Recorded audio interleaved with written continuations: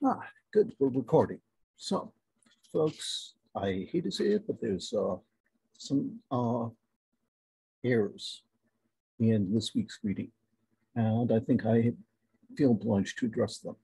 So, now some of these errors, I must admit, perhaps I'm come from a special place because I am essentially a scholar of world religions, whereas our writer seems to be more focused specifically on the philosophy of religion. I'm not sure how much he has explored other religious traditions. So, as a result, I'm coming from a more global perspective. I read this and I'm thinking, yeah, but what about this tradition, that tradition, etc. So let's make a beginning. And on page 161 of my copy of the text, which is the third edition, our author states, thus far, we have not focused our attention on any particular religion. Instead, we have considered the basic feature that is common to the religions of Judaism, Christianity, and Islam. Okay, I'm sorry, folks, but some observations about that. First, I think he's been a bit disingenuous, so that would be the most generous way to put it, because the traits that he associates with the theistic God are specifically, and very specifically, those of the Abrahamic God.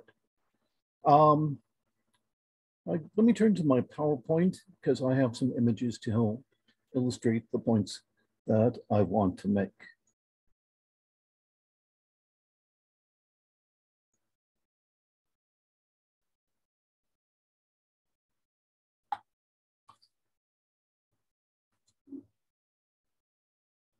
Here we go. So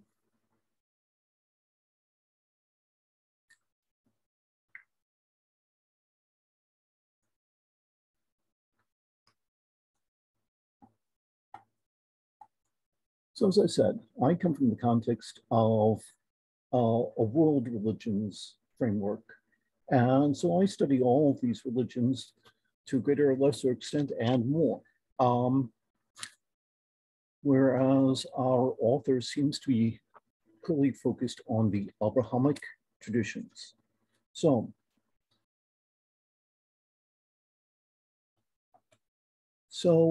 more of the problem that he has been, the problems he's been wrestling with are a direct result of the specific configuration of traits that we find in the Abrahamic religions. The notion that of a God that is omniscient, omnipotent, and omnibenevolent. So, for example, mysticism is not problematic in traditions that are experiential as opposed to faith-based. For example, shamanism, Buddhism, and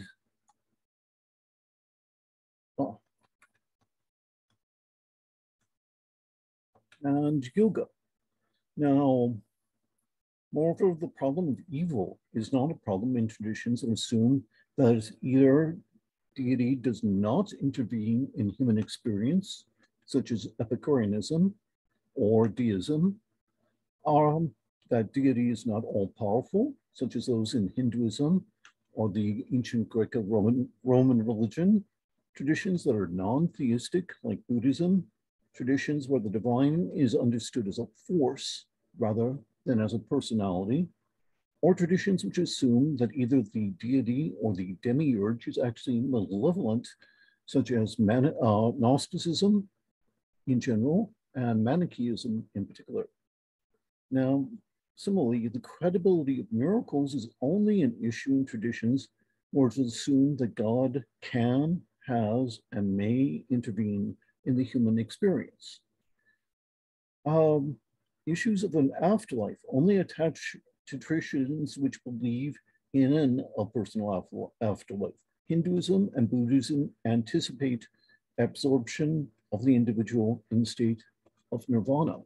but you do not continue as an individual soul. You become one with the universal soul when you attain nirvana. There are even traditions that have no explicit teaching about the afterlife, such as Confucianism.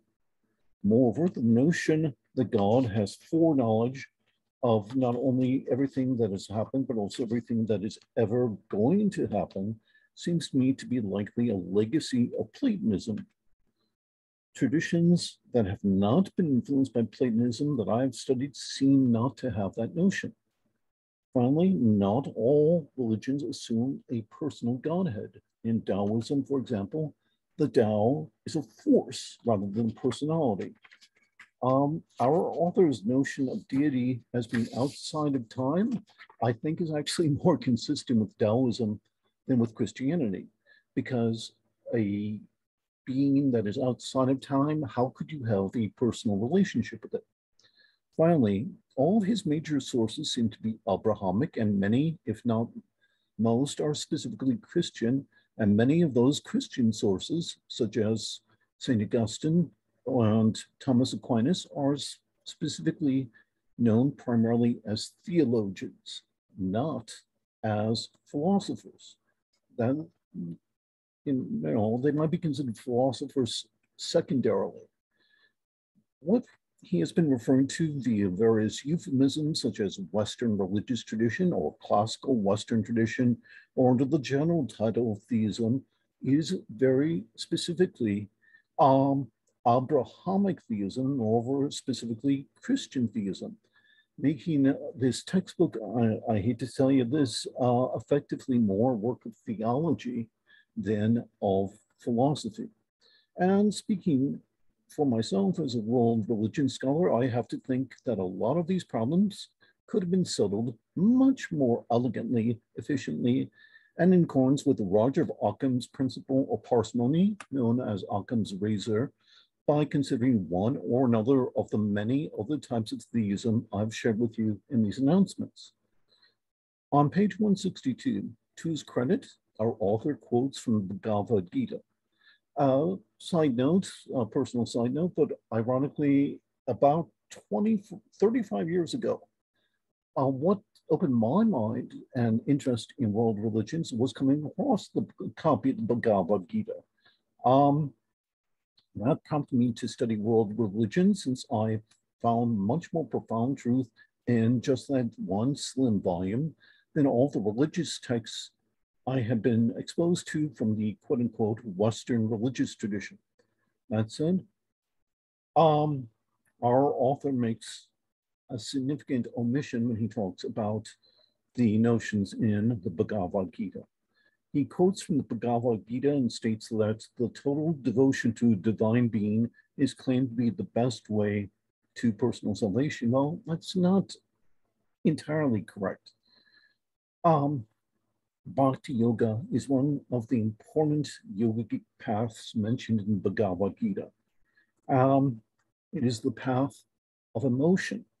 It is admittedly the most popular of the yogic paths, precisely because, since most people are primarily motivated by their emotions, for them it is the most effective path towards liberation or salvation. However, it is not the only path, nor even the path recommended by Krishna in the Bhagavad Gita. Jnana Yoga is the intellectual path in which you use the mind to transcend the mind.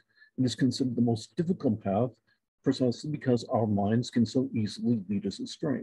But for people who come more from their heads than their hearts, like scholars, is also the most suitable path.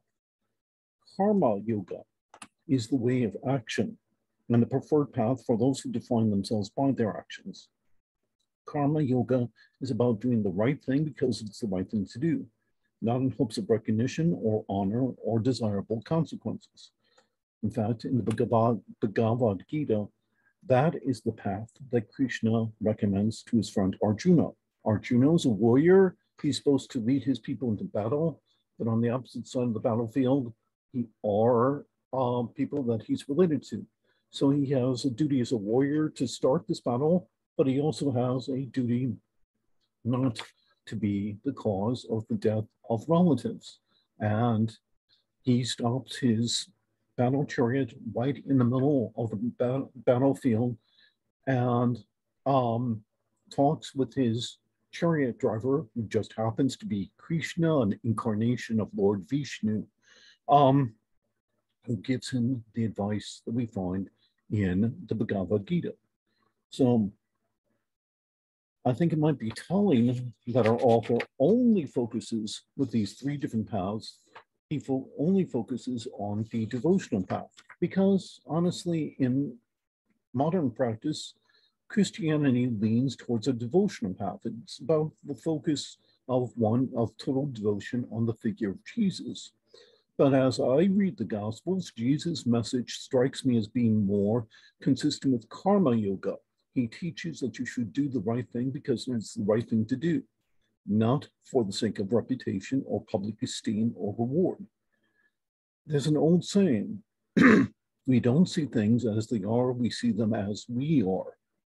If our author is indeed, as he stated at the start of his chapter about predestination, a convert to an orthodox branch of Protestantism, it would make sense that reading the Bhagavad Gita, he would focus on the devotional rather than the intellectual, jnana or kinesthetic karma schools of yoga mentioned therein. On page 163, our author states, can all these religions be true if what they declare about divine reality, human existence, and salvation? Clearly not, for they say incompatible things about these matters. After physical death, either human beings undergo reincarnation or they do not. Since religions differ on this matter, some must hold a false view. Logic requires that at least one of these claims is false.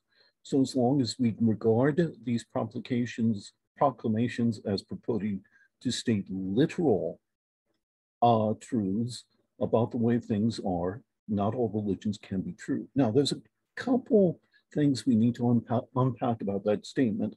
On the one hand, our author is going all in on the tendency to dualism that we find in the Western tradition, largely because I suspect of the influence of Aristotle's logic.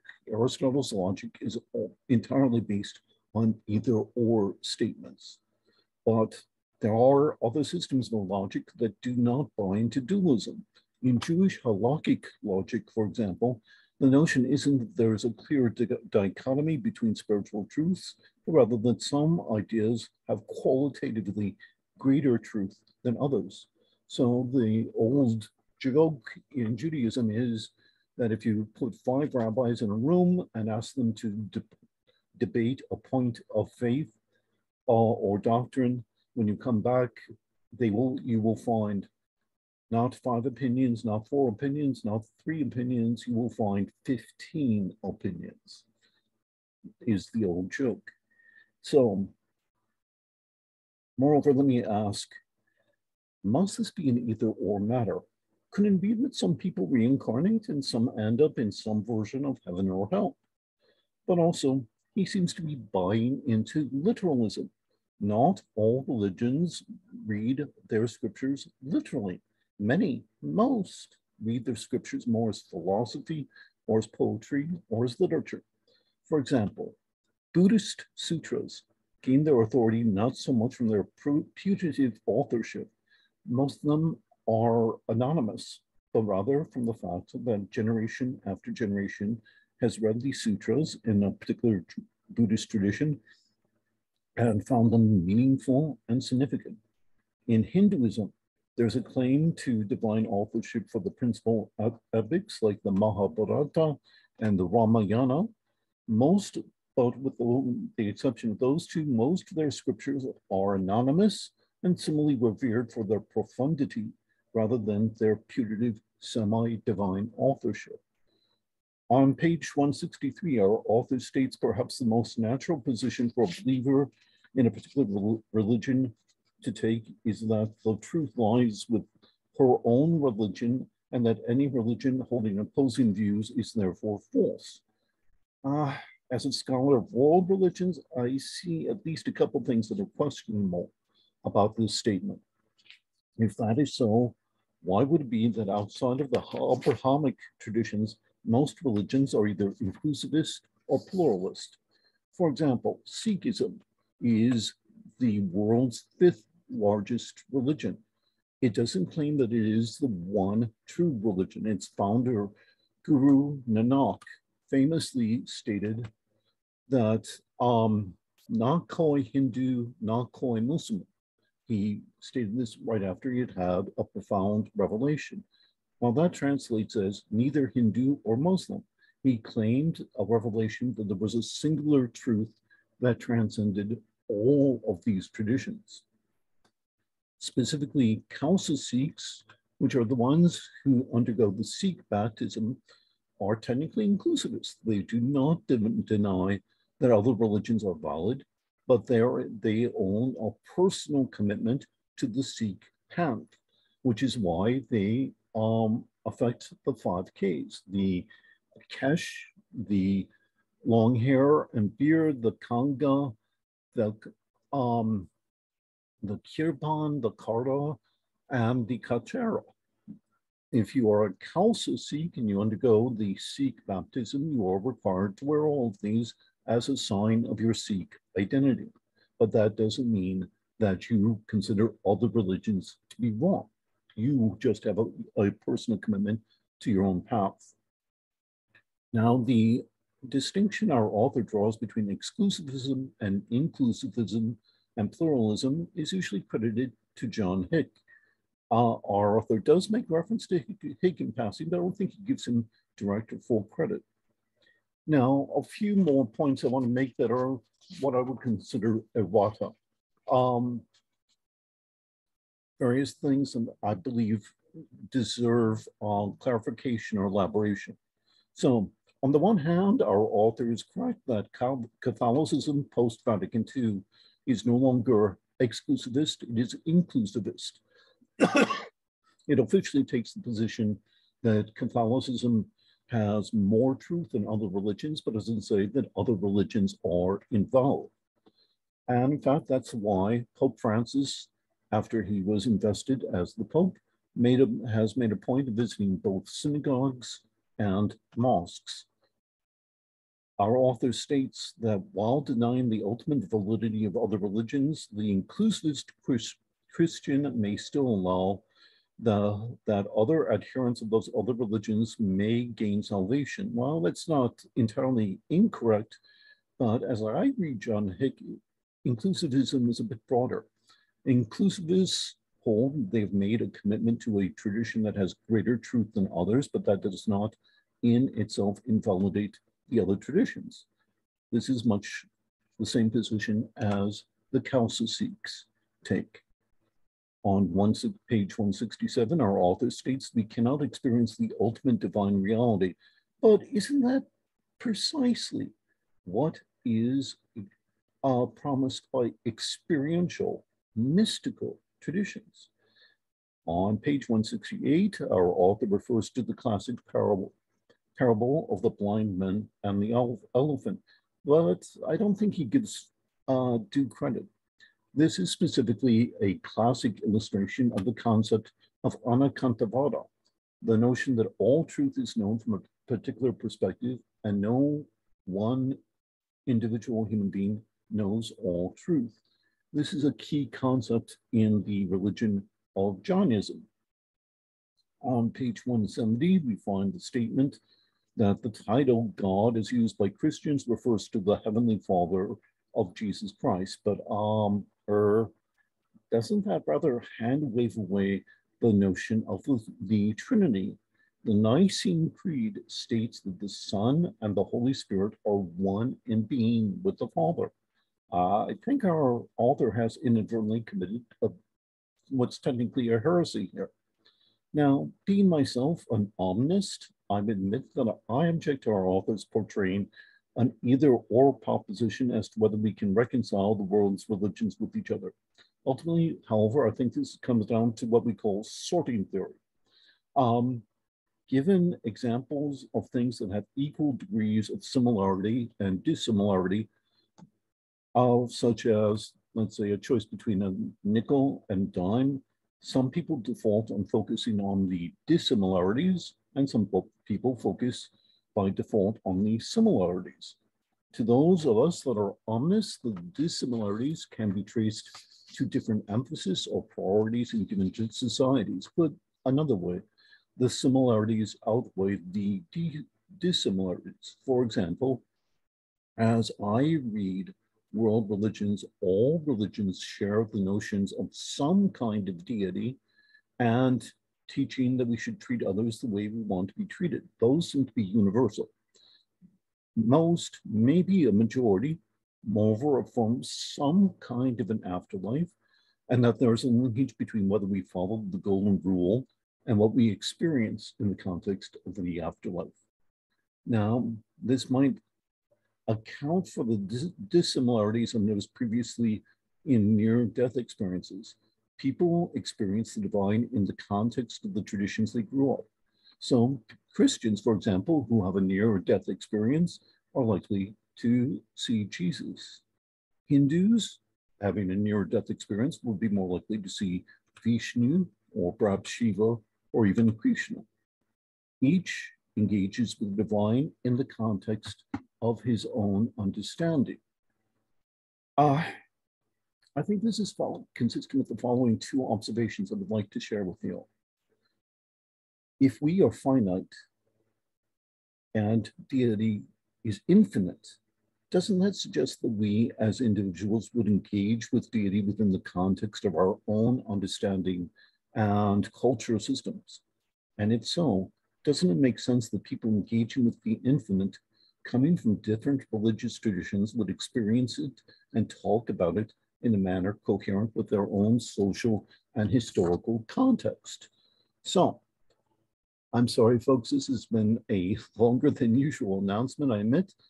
But let me point out that in academia, none of us can claim absolute truth. I do think our author has given a pretty good exposition of the philosophy of religion in the context of Abrahamic traditions. I just wish he would cop to that a little more clearly and directly. But as a scholar myself of world religions, I've felt obliged to comment on the lacunae in our text, both in terms of other major philosophical important theisms in world religions, and also our author's neglect of important pre-Christian philosophers and theologians. As I've read the text, it seems like his body of knowledge when it comes to philosophy and religion only goes back to about the 4th century CE. And folks, there was so much that was established and continues to redound to this day, starting a good 1,000 years before the 4th century. So, thoughts, observations, have my announcements here been thought-provoking? And let me just be whimsical for a moment. What do you think? Should I work on sending a proposal to an academic publisher to perhaps write a response to this text, but taking a world religion view of the philosophy of religion? Don't get me wrong. If you want to understand the philosophy of religion from the context, very specifically of the Abrahamic traditions, our author's been pretty good. But there is so much more in terms of philosophy of religion, world religions, philosophy, and I've been trying to fill in the gaps as we've been going along. So that's what I have to say. I'm still working my way through the readings that were put up as PDFs. So, and I'm making notes as I'm reading them. I might have one more announcement. We'll see, making comments about those readings. We'll see if there's any huge gaps I encounter. So there's my thoughts for this week. Ciao.